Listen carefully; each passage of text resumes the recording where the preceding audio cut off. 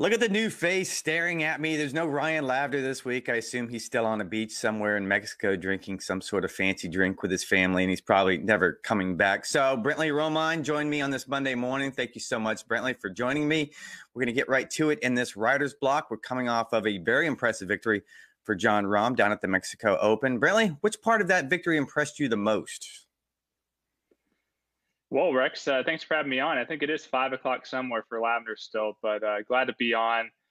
For me, it was just the fact that, and both you and I had talked to Rahm in the past couple of months, and even though he said there were no struggles, there were struggles, I think, with that putter, with that short game. It didn't look great, especially on the weekend, but the fact that he was able, wire to wire, no, it wasn't the best field, but just the fact that he was able to get back in the winner's circle and perhaps silence some of those critics, I thought that was probably the most impressive and what Jon Rahm is going to be most happy about as he moves into PGA Championship. Is that what you call what we do with Jon Rahm? We talk to him about his putting? Because I don't feel like it's a two-way conversation. You can ask him about his putting, and usually he spits at you or some sort of venom comes out of his mouth, and he just kind of walks around in circles like an angry dog because he doesn't want to talk about his putting. He's made it very, very clear that he's not going to talk about his putting. But I'm with you. It was the most impressive part. And look, this is a testament to how good his ball striking is, that he only needs an average putting week to win. I think Lav and I talked about this last week.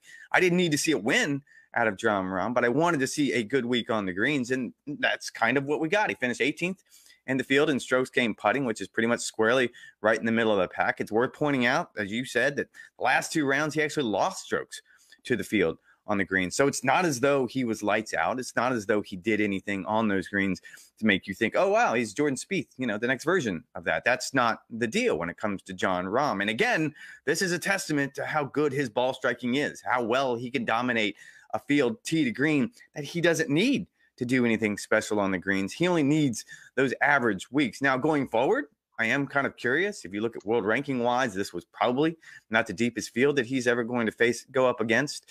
And so it's probably not the best of indications of how, let's say, if we're going to spin it ahead to the PGA Championship or some of the other majors later on this season, I'm not quite sure how that fits into it. It was a resort course, but it's impressive for a lot of reasons, but mostly for his putting. So we're going to stick with Jon Rahm, and we're going to transition to the PGA Championship, which is the next major championship that's coming up. Is he the favorite right now, or is someone else on your mind? I think there's about 4 or 5 players on my mind, Rex. I mean, Scotty Scheffler, to me, is the favorite until someone else proves otherwise right now. I have Victor Hovland. I have Colin Morikawa. I even have a Justin Thomas ahead of Jon Rahm right now. And that just boils down to, again, the short game, the putter. Ahead? Yes. Right. Do what? I said ahead?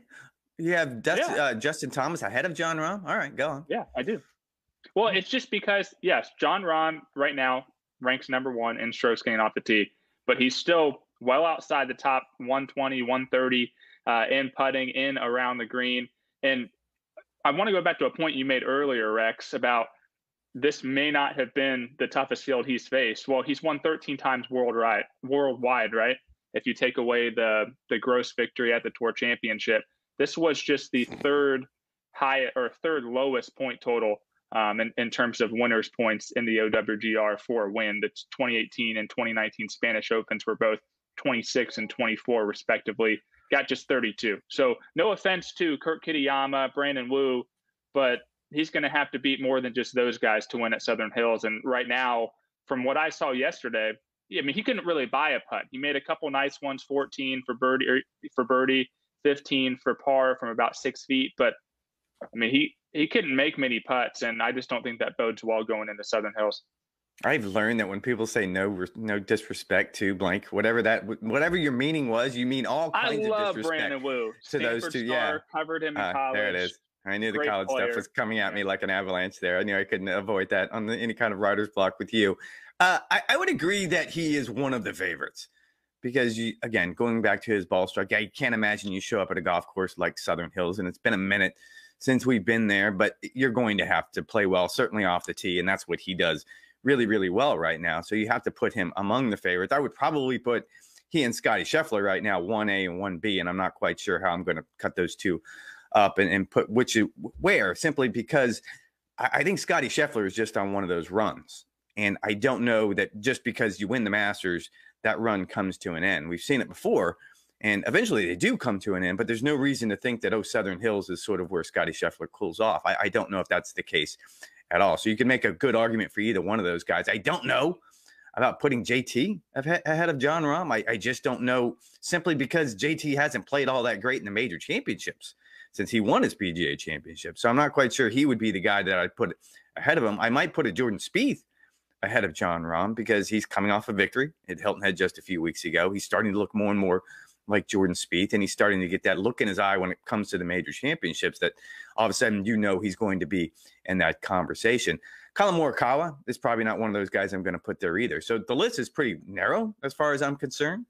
But yeah, I think Jon Rahm would have to be 1A and 1B. We're going to stick with the PGA Championship, and Tiger Woods made headlines, and Phil Mickelson made headlines last week when Tiger Woods flew to Southern Hills for a practice round.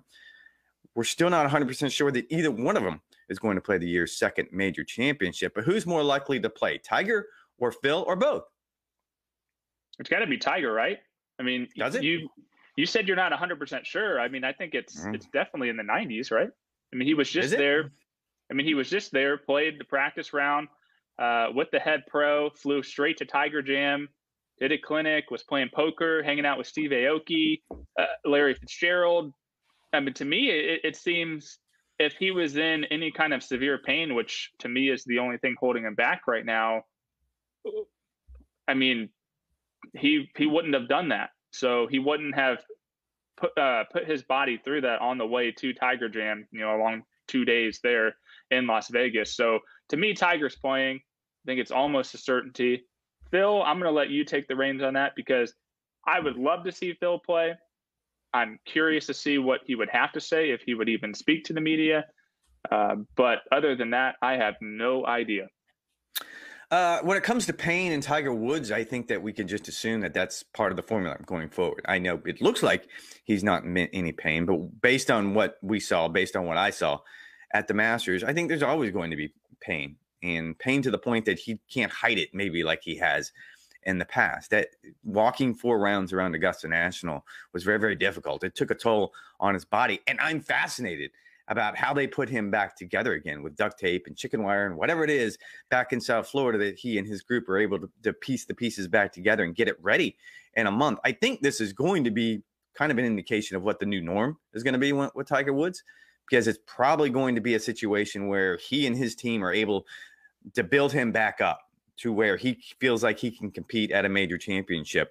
And then that week of the major, I think what we saw at the Masters being the primary example, is going to take everything away from him. It's going to just destroy his body, and he's going to have to do the process all over again. I think you're right. He doesn't get on Air Tiger and fly all the way to Tulsa for a practice round if he doesn't plan to play. So I am going to lead towards Tiger Woods.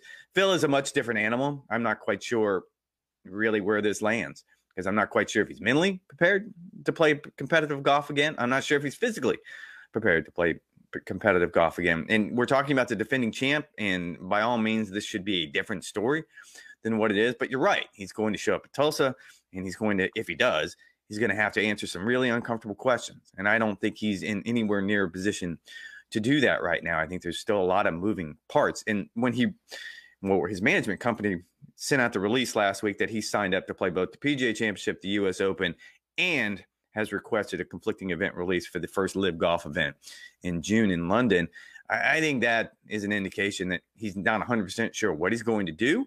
But if I was a betting man, I would say he's going to lean towards Live Golf, just based on his comments, based on his actions, and based on the idea that I don't know if there's a path back for him into the established world of golf. I'm not saying he never plays a PGA Tour again or plays a major again, but I'm not quite sure he can ever make it back into the fold. Well, and based on one swing video, apparently, do you still think that was Phil? Was that Phil, or was that someone else? I don't judge a man's calves, but those look like Phil Mickelson's calves. I mean, I'm not quite sure if there's calf recognition software out there or anything along those lines. But it looked like Phil's calf. So yes, and it looked like someone who was trying to hit bombs. So all of the things, all of the cliches, all of the silly things that he's made popular over the last few years, it looked like him. Again, one swing of the driver doesn't convince me that he's ready to play. And I'm not quite sure if physical is the issue here. I think it's going to be more of a mental issue where he needs to prepare himself for not just questions from the media, and that's going to be a big part of it. I think internally, what he's going to face in the locker room is going to be an issue, whether if he wants to address it or not. I just don't think it's going to be a situation that's going to be comfortable for him. And I know it's terrible to say because, again, we should be celebrating what was an amazing accomplishment for Phil Mickelson when becoming the oldest major champion last year at the PGA Championship. And instead, we're sort of wringing our hands, and some of us, I'm not saying I'm hoping he doesn't show up, but I think we can all acknowledge that if he does show up, it's going to be a zoo. So speaking of, we're going to transition like that from one zoo to another zoo. Speaking of zoos, how does the Grayson Murray-Kevin Na dispute end up? And I'm just going to fill in some real quick blanks. They got into a Twitter spat, as most things, that's the way it works out these days. Man spat, you prefer to call it. They got into a man spat on Twitter, which is pretty much where everything seems to start. And then that spilled over. Apparently there was a confrontation last week between Grayson and Na. And essentially Grayson made fun of Kevin for being slow. I know. Stop me if you've heard this before. And Kevin made fun of Grayson for being a bad golfer. It's all very fascinating. And again, they went toe to toe by all accounts. I'm not quite sure if we got the full story, but how does this end? Well, Rex, it ends by neither of us and all of us not talking about it anymore. I'm over these guys. I'm not taking the side. I think they're both in the wrong. I think they're both acting like children. Kevin Na, your initial joke was not that funny. Grayson Murray, your initial joke was not that funny.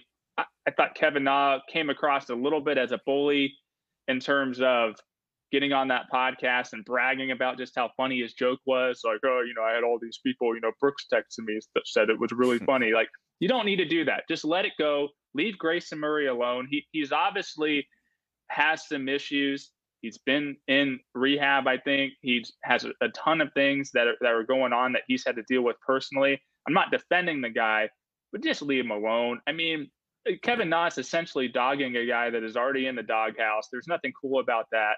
Yes, we don't have the exact story of what went on the range in Mexico, but Grayson, Kevin Na, if they ever listen to this, just leave each other alone and just focus on playing golf because no one cares. I will point out that there is a timing issue here, and I kind of agree with the basic concept of that. Let's leave Grayson alone because you're right. There's some things going on there, but Grayson started this. Not that it matters. I have kids, so I never really care who started it, but it was Grayson who sort of took the pot shot first. And you're right. It was a weird victory lap or weird flex for Kevin Na to sort of brag about how he went after Grayson because in this day and age where it's become so much more relevant to pay attention to the athlete's mental health for all the right reasons. I think everything that's happened really over the last year and a half, 2 years, has been an indication that we do care. The mental state of the athlete does matter, that this isn't about just how do you perform on the golf course anymore, that there does have to be an element that there's a person behind those golf clubs or behind that basketball or behind that mask. And you need to have some level of sympathy or empathy if you're Kevin Na or anyone else. I think both of them need a timeout because neither one of them are brawlers. Let's face it, neither one of them are really going to – this isn't going to – who would you take hypothetically? I'm not taking either one of them. It's going to be a slap fight. It's not. It's going to be a slap fight. They're going to push. They're going to shove. It's going to be, just schoolyard nonsense. This is, if this is what 2020's version of Brooks and Bryson was, then I'm not out. I'm out. Like I want 2023. Let's bring on 2023.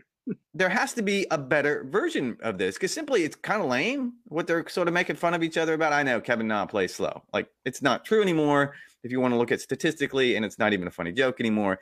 And as we pointed out, Grayson Murray, there's some spots there you probably shouldn't be going after someone in 2022. So I don't know. I think both of them just need a timeout. I think you and I need a timeout. That'll do it. You did well filling in for Lab. I need a vacation.